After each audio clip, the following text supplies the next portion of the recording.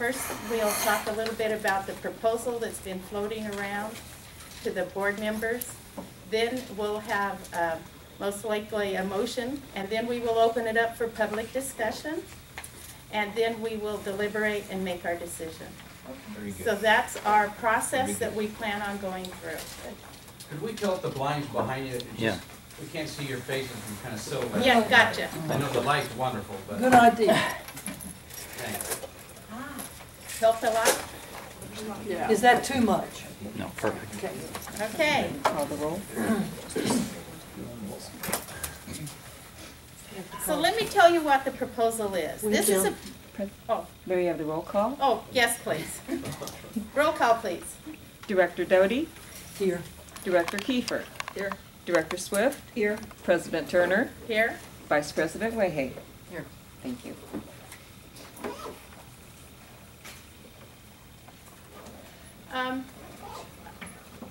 This is a proposal, and what started it was I had a long discussion with a taxpayer and a fellow finance person who kept telling me, you can lower that tax rate. You don't have to tax for 16.5 months. You can tax for a shorter period of time, and then borrow money in the second year.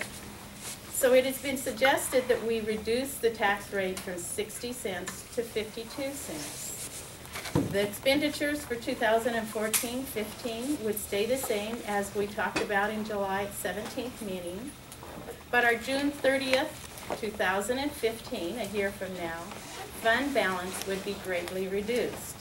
The district would then not have enough money to operate the libraries from June 30th until November 15th, like we had earlier planned, and we would obtain a short-term financing, either a TAN, a taxable transaction, a letter of credit, some kind of financing for a short period of time until the taxes came in 2015. After finding out this information and applying it to the second year, I then started talking with a bond attorney, a financial consultant, and then actually a municipal banker, because most of the banking for municipalities is not done at a local level. It's all centralized in Portland and or Seattle. And all of them said in today's market, a line of credit or a tax anticipation note is available. It would not probably be available this first year, nor do we need it this first year, because the county is able to upfront us the money, and we pay them back in December after we have our property taxes.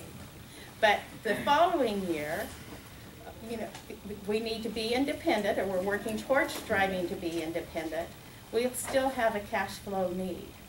And so all this really does is lower the amount of property taxes for the first year and the second year, well, on the first year. So what it does then is if we levy at 60 cents the first year and then at 52 cents or lower level in the next year, you'll have more of a yo-yo in tax rate. And this is a way of stabilizing the tax rate, though we cannot predict, and nor will we know for sure what that levy is for the following year.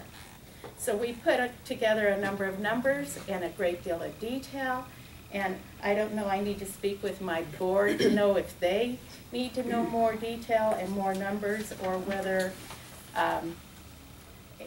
or how much detail I need to go in. So that's the concept behind what we're doing. I'd like to move that we approve your proposal as it exists, and then move to discussion. I'll second the motion.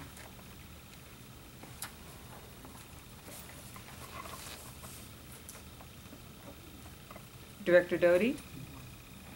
Oh, no, we I'm didn't sorry, call for we a go on the question. phone for Yeah. question. So this discussion. So let me just go back through a little bit of the detail. Okay.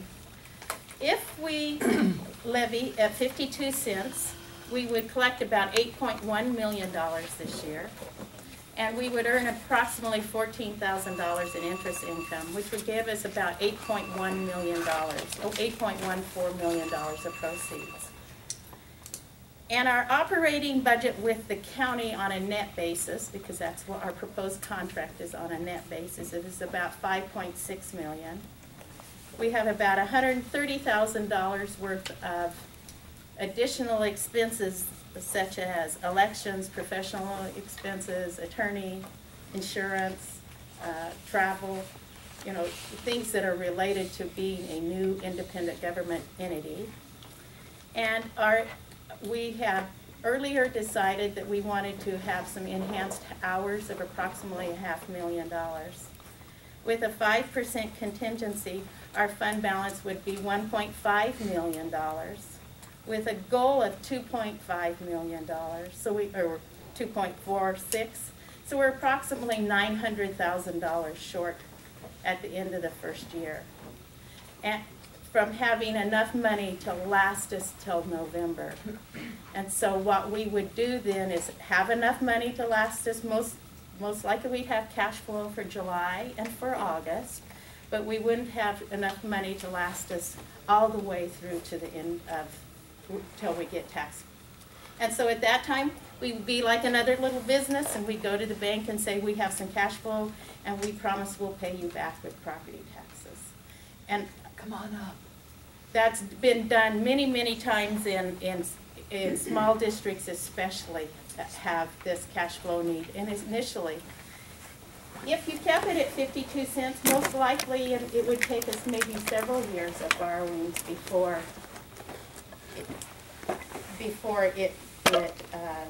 we would stop doing that. But our intent would not to be to borrow money every year, but to work ourselves out of it slowly. And so that's what my proposal is. I have seen lots of different proposals since that time, and I've heard lots of good public input. And so, let's have some discussion about it. Director Swift. Could you explain a little bit more the fund balance goal, that 4.5 months of revenue, just so that that's a little bit clearer? Well, one of the things we as a board have not had a huge discussion around, though it's been inferred, is that that's 4.5 months worth, that at the end, once we're up and running, that at the end of the fiscal year, not at any particular time, but at June 30th, we would always have enough money to get us till November 15th. And so what that fund balance goal in my calculation is 4.5 months worth of expenditures.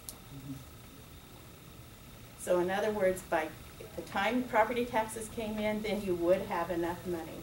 So it's a cash flow problem. And so that's what we're trying to solve by getting a short-term loan. Monica, oh, excuse me.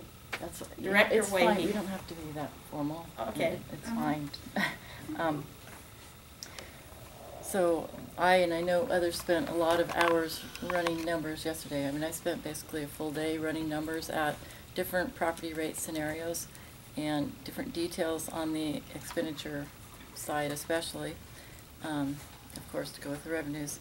And my initial concern was that this was too low and not doable, but after spending all day running numbers, I am convinced that this is a doable plan, and by having contingency and some leeway on how much enhanced hours and services we implement at what point in time throughout the year, I'm convinced, again, after many, many hours of running numbers, that this would work at 52 cents with Jill's proposal for a tax anticipatory note or a line of credit. And it may not need to be that long, you know, a year or two may do it, even less, depending on those various factors, how much contingency we actually set aside and how we implement enhanced hours and services throughout the year. So that's why I support this proposal now, because I spent a long time working on it. We didn't talk much about this on the 17th of July, and that was a disappointment to me because I had figured out already that it was going to take 52 cents for us to repay the county. the amount of money that we were owing the county. That $2.5 million is almost exactly what the county is charging us in addition to the 12 months. They're asking us to repay them $2.2 million, and they could have actually given us that because they were already budgeted to give us more. They were budgeted to give us $5.6 million for this year. But it doesn't matter. That figure, though, the public needs to understand that figure of fund balance goal was $2.2 million for this year to repay the county for those 4.5 months. And I think that's important information to put forward. Officer Wahey, Board I Member. guess I just wanted to clarify, in repaying the county, that's not referring to a bill per se, that's referring to the front of property tax dollars. Exactly. Okay. And in doing this, you do incur some costs when you borrow money in the second year. And I want to say publicly, because the county is allowing us to defer the payment, we saved those costs this year. Yeah. And the calculation that we came in, it's probably $12,000 to $15,000 worth of cost in that second year. Mm-hmm. Monica, do you have any additional comments? That would be me. Excuse me, Marie. No. Okay. No, I think I'm good with what I've seen here. Susan? Okay, so what I would like to do is open it up for public comment then. And what I'd like to do is have a show of hands of how many people are wanting to talk. Okay? And normally what you do is you have a little table here so that you can ask the people to come forward. What I'm going to ask you to do is to stand up, state your name and your address, and limit your comments to 3 minutes, and Lisa will time you, and it will sound terrible when it does go off. And you need to be limited to the property tax proposal that we're talking about. And I must say, we're always getting great ideas, and I'm very thankful for my friend that came up to me and said, do this, consider do this, why don't you do this? You know, those are the ways that we learn more about making our government better. So I'm really anxious to hear about the public comment that you guys will have here. And so, can I have, why don't we start at the gentleman in the back who's standing. I'll call on you first. I'm Anton Peterson at 4269 Grant Road.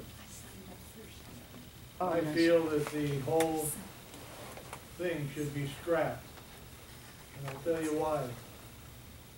All this cost and all the things that you're talking about now was never presented to the public before a vote. Nobody got the idea that it was going to be this way and all the expenses behind it. I don't know what you're spending for personal people who work for the library or yourselves. I don't know what you're intending on paying them.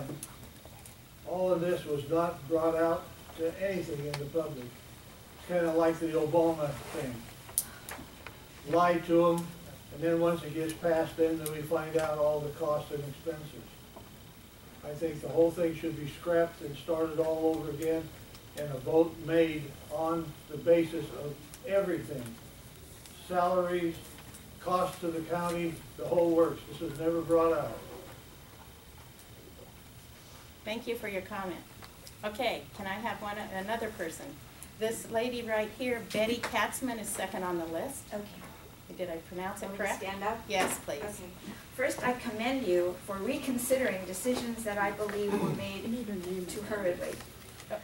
Betty, can you start with your name and You address? just said it, I'm sorry. Okay, so. Betty Kasman, I live on Jessica Circle. I mean, do I have to announce my street address? No, that's okay. In Medford. And I'm a loyal library supporter, and I commend you all for reconsidering decisions that I believe were made too hurriedly. I'm real interested that you listed all these people you have been consulting with, other than your 200 an hour lawyer. And I do wonder why you did not start out first getting free legal advice before you hired the lawyer. I wonder how much he's costing. Okay, I had a letter published just a month ago in the Mail Tribune, and I'd like to read a little small portion of it. I'm an old school teacher. If I were still teaching, I would ask students to consider this. If the county this year has added $17 million to its reserves and was prepared to spend over $5 million on the library system, plus an additional $800,000 lottery grant that would normally be used for library expenses, how much of that should now be given to the newly created, unfunded library district? Are commissioners truly looking out for the taxpayers by not releasing the lottery money? I think that's an important question. Will the library district board now have to ask for the full amount, which is what you did a month ago? Imagine a robust class discussion on how elected officials promote the good and welfare of its citizens. A math meets civics lesson. I wonder if students might agree that by allowing the library district to keep the $800,000 lottery grant as a startup gift, the county commissioners could indeed benefit all of us who support our libraries. Thank you. Patsy Ashley? Pat Ashley. Pat Ashley. Yes, I too want to commend the group on reconsidering the 60-cent levy. Oh, excuse me, my address is on, I live in Eagle Point. I would rather not give out my address.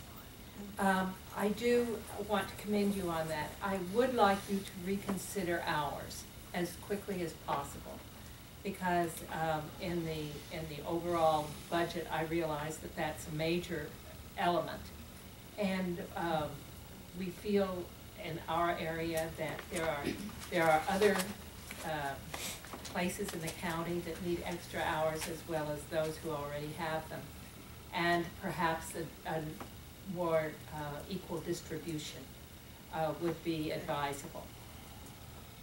Good.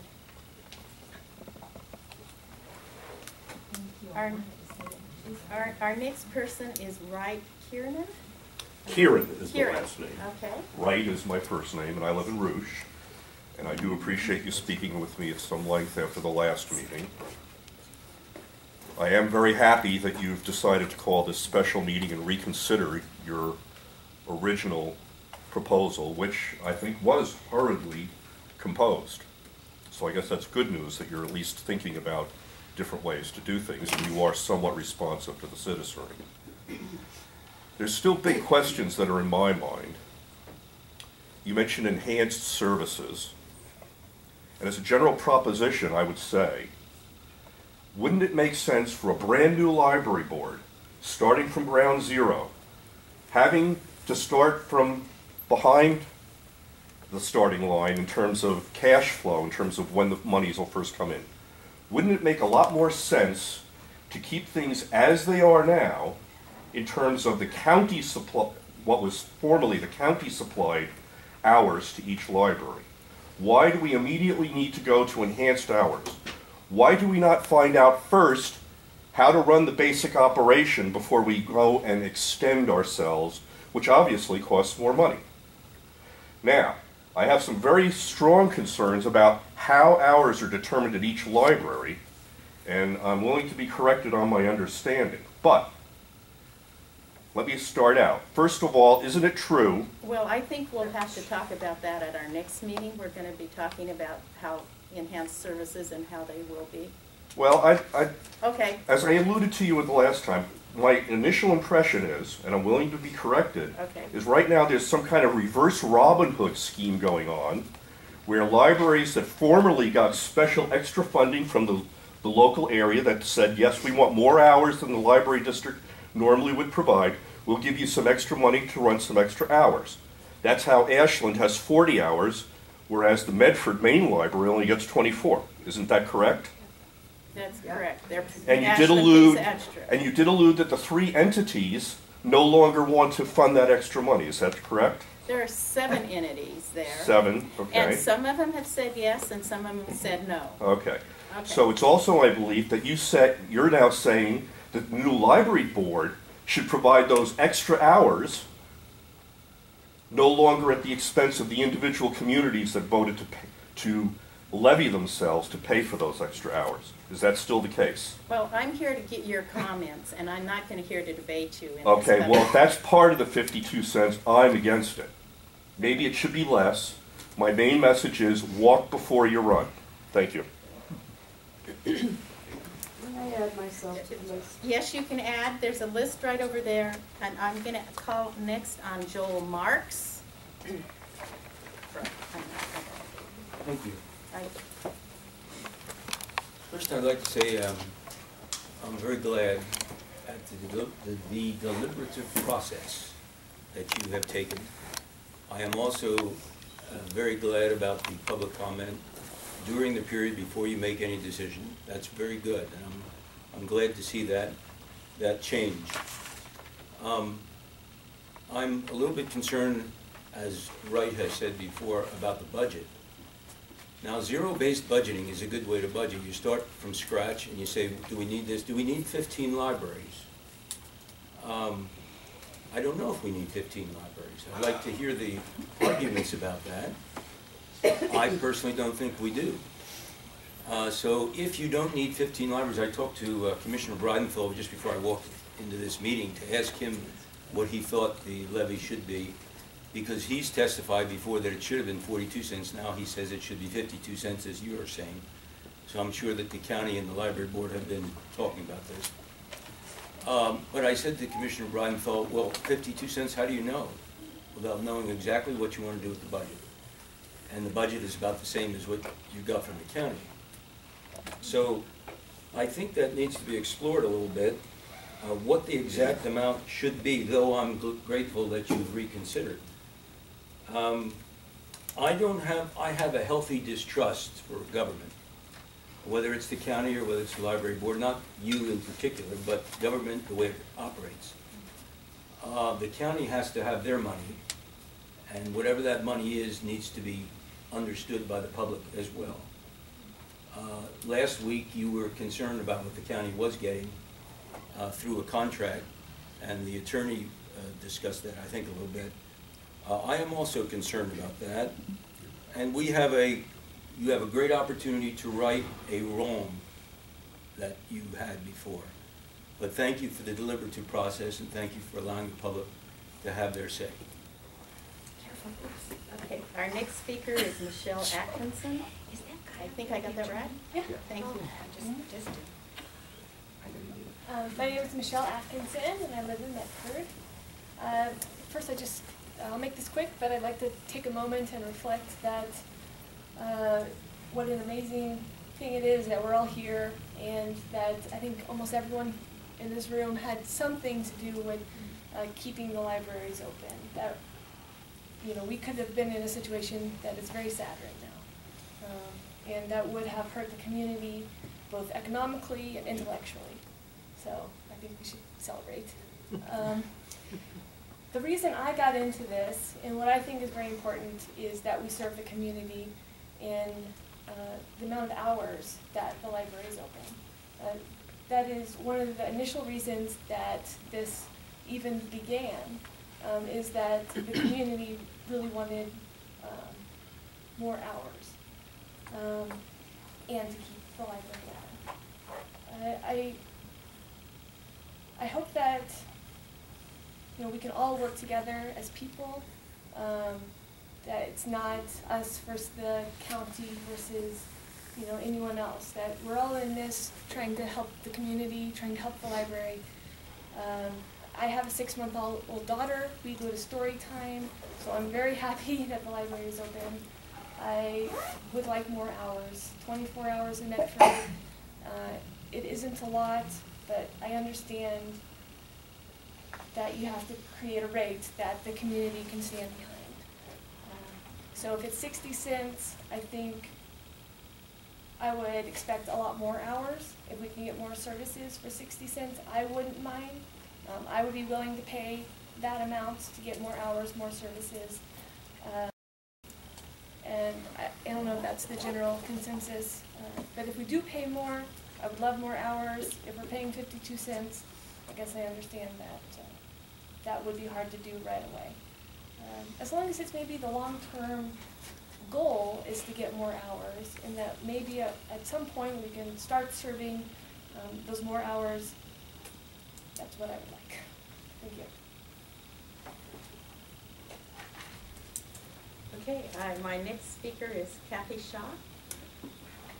Can I go later? Is there anybody else? Well, I think I only have one more person. Kathy. No, I Couple signed up. more. Okay, I was about okay, number just a 5 or minute. 6. There's a couple of more people in here. Because I may not need to speak. I have, oh, Chris Durham. Oh, sorry, Chris, I skipped over you. I'm Thank sorry. you, thank you. I appreciate the meeting today and your taking the opportunity to rethink what I believe was a gross error. My name is Chris Durham. I live in Medford. I'm also a library volunteer, have been for about 6 years. I'm here to really campaign against even a 52% rate. And I'm suggesting to you that allocating additional funds for additional library hours to Ashland and a few other libraries without considering the entire county's needs is unconscionable. There isn't even a budget at this point, so such allocation of funds, approximately $500,000, is being done blindly and without thought for how those funds may be needed across the county. All communities in Medford have a right to their share of the allocation of additional funds to expand the hours of their libraries, that their libraries are open. After all property taxpayers are footing the bill for the library in the county now. There's no justification in my mind for increasing previously county-funded library hours in any branch until an analysis of all branch libraries is completed and a thoughtful and fair distribution of funds is made. Libraries and communities who in the past taxed themselves or were fortunate enough to have benefactors to pay for additional library hours may, of course, continue to do so.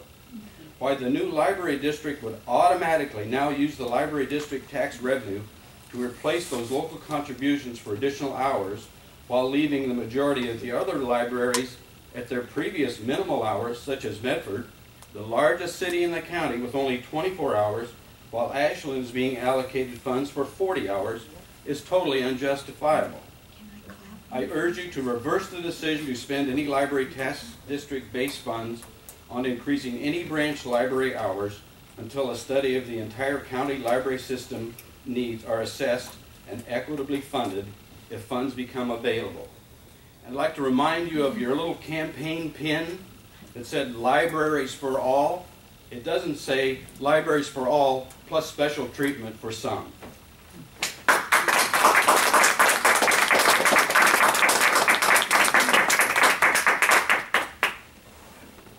Maria Vaughn. Vaughn.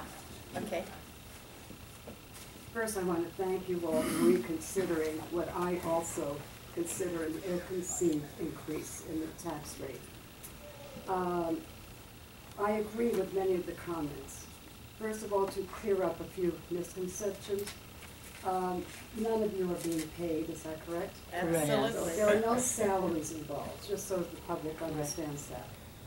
I too feel it is extremely unfair to pick up Ashland hours when, as a prosperous community, they elected to pay for these extra hours. I also agree with the man who said you need to walk before you run. I don't believe any of you have had the experience of running a business, a corporation. Certainly you have not had any experience in running a library board. So my suggestion is that you keep the status quo for 1 year. During that year, you study all the issues. You study the needs of the different people, the different communities. I'm a long-term member of the Central Point Friends of the Library and a resident of Medford.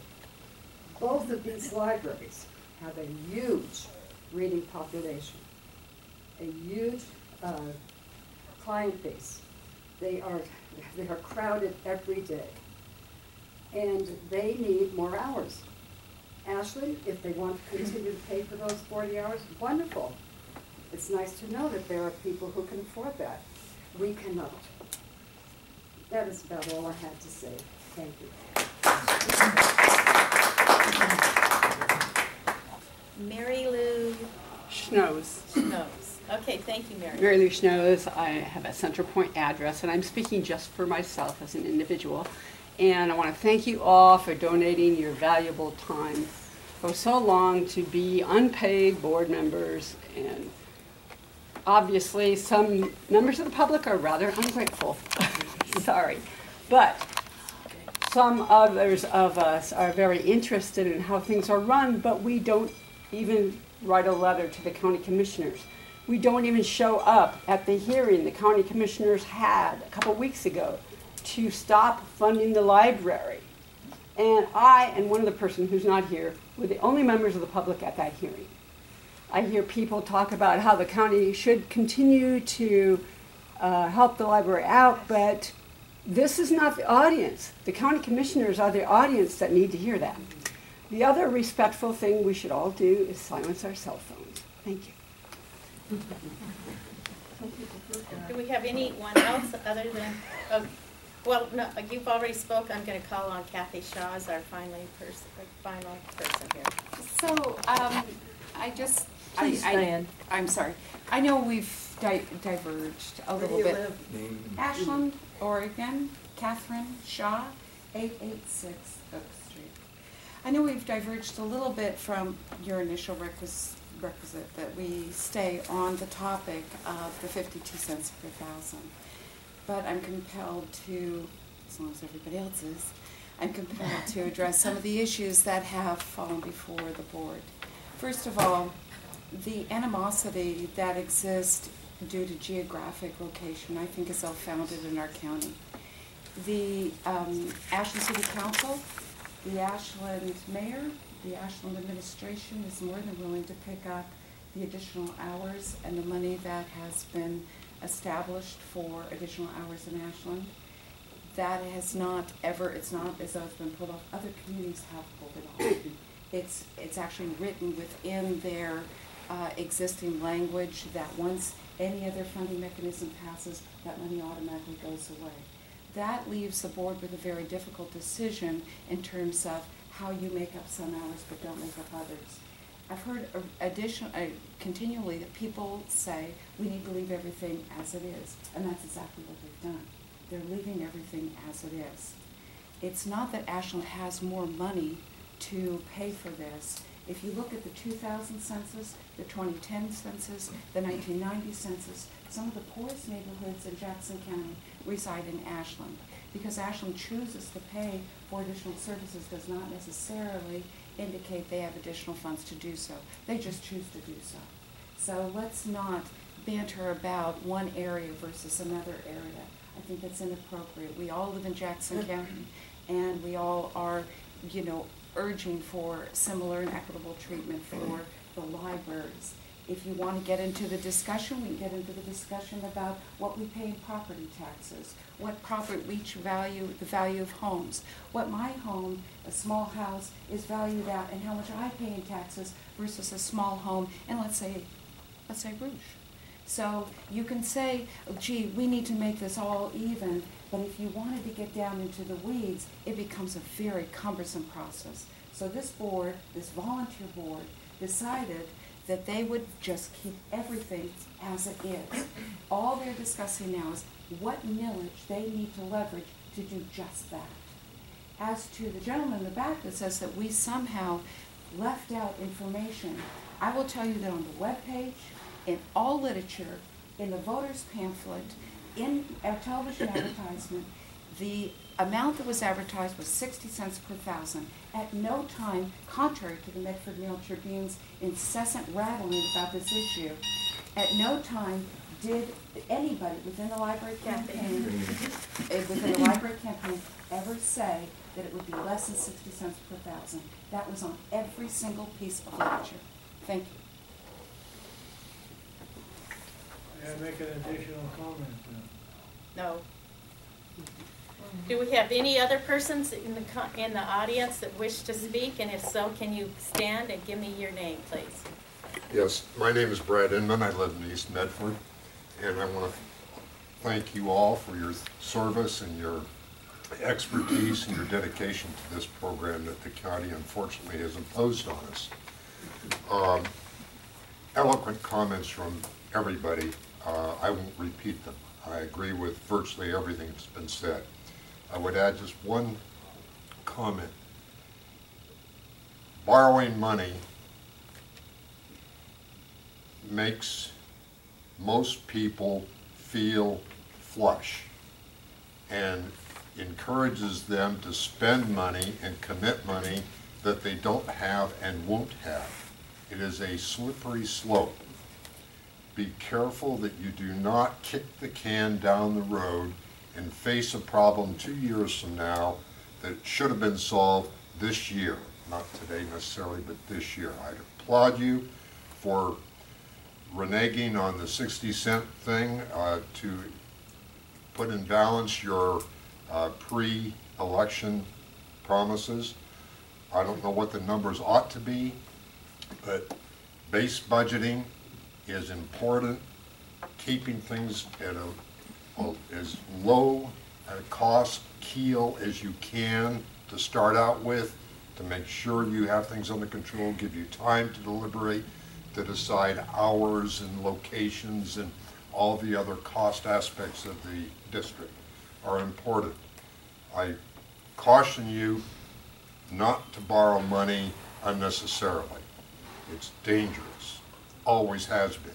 Our history in this county is, with respect to the libraries, is not good. And we have an opportunity now, you have an opportunity now, and I encourage you to take the opportunity and try to stabilize what we're doing with the libraries. Thank you very much.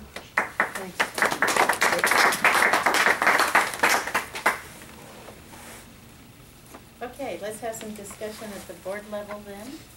So, do we want to discuss any further? I thank everybody for speaking, and I did listen.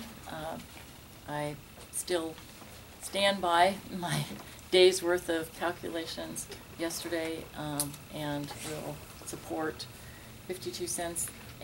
I believe that the short-term loan or line of credit will be very short. I appreciate admonitions about borrowing. I think the only time I've borrowed money is to buy a house, so I'm not I'm not a borrower. We will monitor it closely. We take our fiduciary responsibility very seriously. I concur, and I hope that this group keeps attending our meetings, because we have some, I think, pretty practical things to take care of in the future. And certainly the next few meetings will be very important. So I hope we have this kind of attendance ongoing. That will be very positive from my perspective.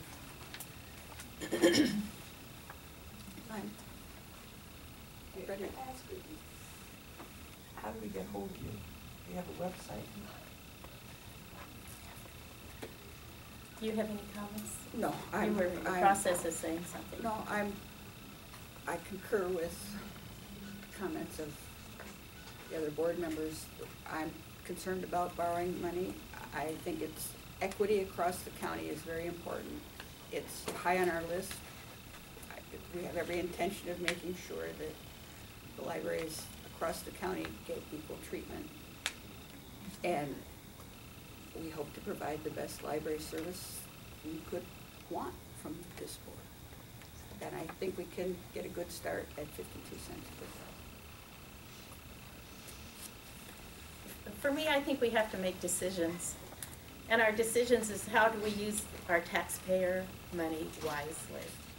And I think we can build a program over time to have a better library program than what we have today. And that's ultimately what I think the voters wanted, was better libraries. I believe that we're doing the right thing at this point. I think that certainly I agree with the concept of borrowing being potentially dangerous, and I think that we've got enough people involved in this that will keep an eye on that, if not us, others. And I don't expect it to go much more than the first few years, as I've been looking at the numbers. I think that as we move forward, we have been tasked by the voters to run a library district and a system that provides access across the board to the people of the county in an equitable fashion. That may not be happening today, it may not happen tomorrow, but it is our goal. It is something we are going to look at. There's a lot of stuff that isn't going to happen tomorrow that would be ideal, but it is on the table, it will be discussed. We'll look at it in conjunction with our responsibilities to also keep within our budgets. So I think that this is a good start for us to be relooking at this with a little bit more clarity and a little bit more precision. And I expect that as we go down the road that our ability to be more precise about these things will certainly be enhanced. We started out with a little bit of a handicap in that regard, but I do think that over the next year we'll have the opportunity to overcome that. I call for the question. The question has been called for, so I guess we'll have a vote. Roll call, please. Director Wahey? Yes. Director Swift? Yes. Director Kiefer? Yes. President Turner? Yes. Director Doty? Aye. And so can I have a clarification? Was that a motion to, what was the motion, I think? Well, I move that we approve the proposal, so I will also move that you execute the resolution 2014-003, which is actually a change in the resolution that we adopted on the 17th of July. You need to specify what The the rate is. rate will be 52 cents per thousand, and it will be effective July 1. Okay. July 1, 2014. Can we have another roll call with that, please, now that we have a I'll greater second. specificity? I'm sorry. I'll second, and the attorney called for a roll call. So Carol made a motion that we would approve resolution 2014-003 with the tax rate at 52 cents, repealing our earlier tax rate of 60 cents. Correct. And Monica seconded that. Do we have any discussion? I'd like to have a roll call vote on that, please. Roll call vote. Vice President Wahey? Yes. Director Swift? Yes. Director Kiefer? Yes.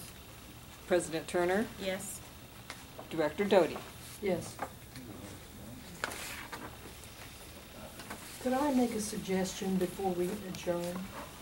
That is that we announce when our next meetings are and what, to the extent that we know them, the agendas for those meetings. I think that would be helpful since we have quite a cadre of people here Our today. next meeting is scheduled for Wednesday, August 27th, 3 p.m. at the Central Point Library meeting.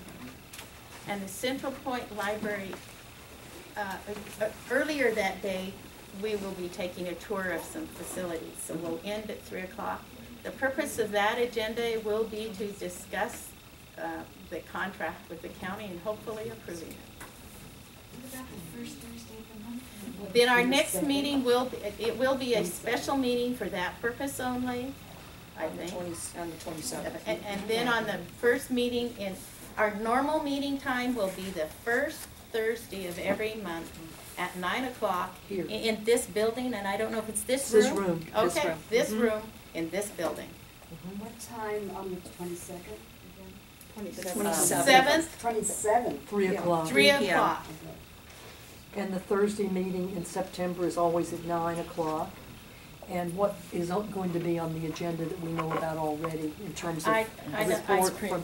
It's still premature at this Well, point. the library doesn't have a proposal. It's premature. Yeah, Uh, okay. What time was the meeting on the 27th, please? 3 p.m. 3 p.m. and the following meeting's then. I think we stand adjourned. And you don't have to pay for parking. And Center Point.